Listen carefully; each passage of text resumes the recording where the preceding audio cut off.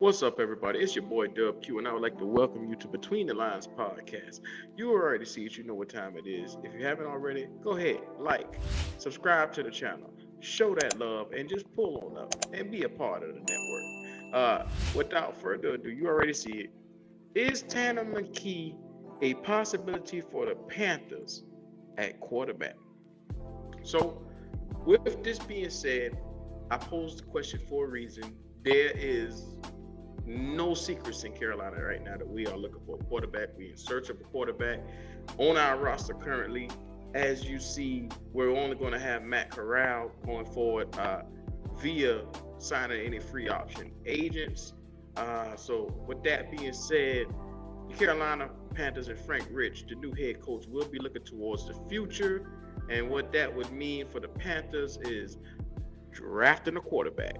You already know what time it is. So I wanted to do this video because I wanted to pose a scenario where we get started talking about the conversations for quarterbacks coming in through the door. And this is a hypothetical that I want to pose to you guys because Tanner McKee, you see him, the quarterback of Stanford. He is a 6'6", 230-pound quarterback. I want to pose this as if we're talking about Bryce Young is already off the clock.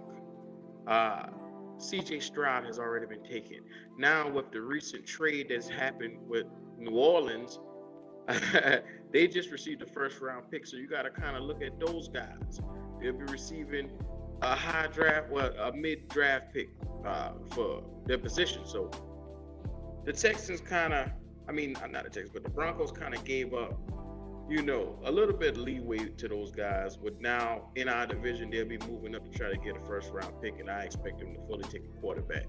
So with that being said, what does that mean if we don't get CJ Stroud, Bryce Young, Will Levis, or Anthony Richardson? To me, those are the top 4 quarterbacks in this draft. Those are guys that you could plug in right now and say, hey, under Frank Rich, those are possibly guys that you can take your direction or your franchise in the right direction. And when I say that, granted, there are 2 guys that could come in right now and possibly start for the Panthers. And that being said, is CJ Stroud and Bryce Young. Those are 2 guys that could start immediately. Now, I know you guys are a little leery of taking a quarterback that would have to sit. And I believe that Anthony Richardson is one of those guys that if you take him, he may have to sit a little bit while you go out and get a bridge quarterback in free agency until he's quite ready under Frank Rich to go forward. You want to make sure that he's comfortable and in a system where he can show and flourish his athleticism and skill set. That's the thing about getting Anthony Richardson. You got other guys like Will Levis. You pull a plug on this guy and you got to look around and see, okay, will he start immediately? I believe that he will, but in the event if all 4 of those guys are off the board, do you look to another guy like who will be sitting there, which is the 5th best quarterback, Tanner McKee from Stanford University? I said it's worth looking at because, one, with this guy, first of all, Frank Rich loves those Stanford quarterbacks. Andrew Luck. That's all I'm going to say. He had another quarterback from that same place. So this guy has the prototypical size. He has the build. He has the strong arm. He has a variety of arm angles from which he can deliver the ball. But does that mean he is a smooth passer or a pocket passer? To me,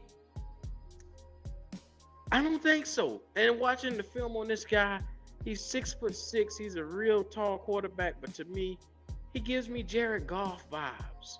And there's nothing wrong with Jared Goff. Before anybody freak out, there's nothing wrong with Jared Goff.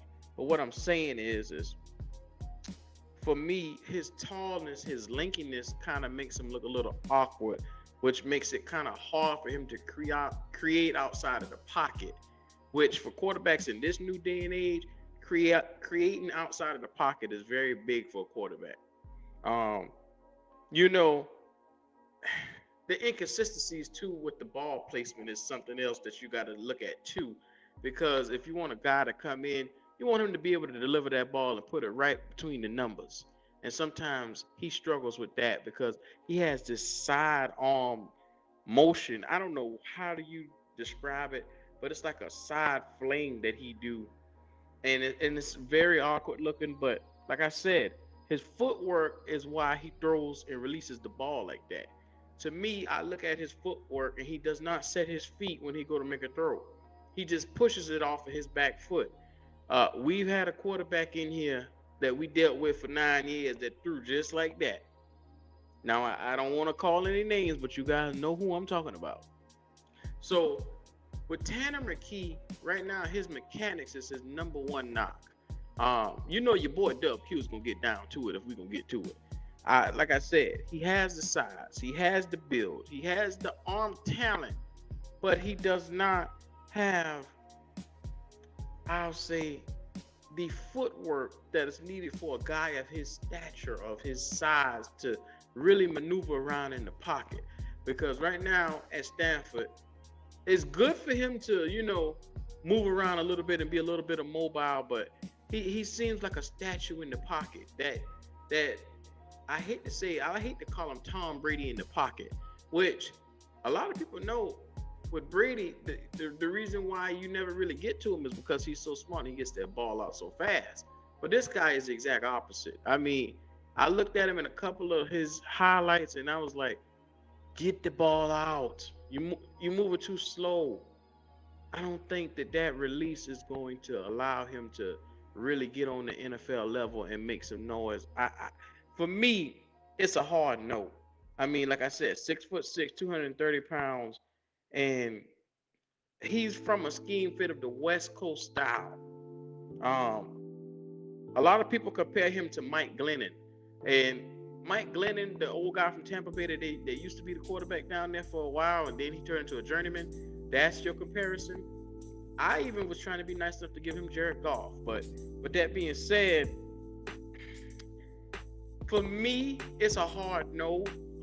But for a guy like Frank Rich coming into his first draft, I don't think he would overlook this guy. If all four of those other guys were off the board, I believe he would plug and take this guy, because in his mind, he'd probably say, I can take this guy and mold him into what I want. And for me, that would be a sign of us spiraling in the wrong direction if we start off with a guy like this. It's just me being honest. Not to say that Tanner McKee won't be able to develop into something nice, but I'm saying that I don't really have time for, is what I'm saying. So without further ado, I mean, I broke it down for you with this guy. Like I said, the arm talent is there. The arm strength is not necessarily beautiful, but he can make passes as just sideways, funny, awkward looking passes.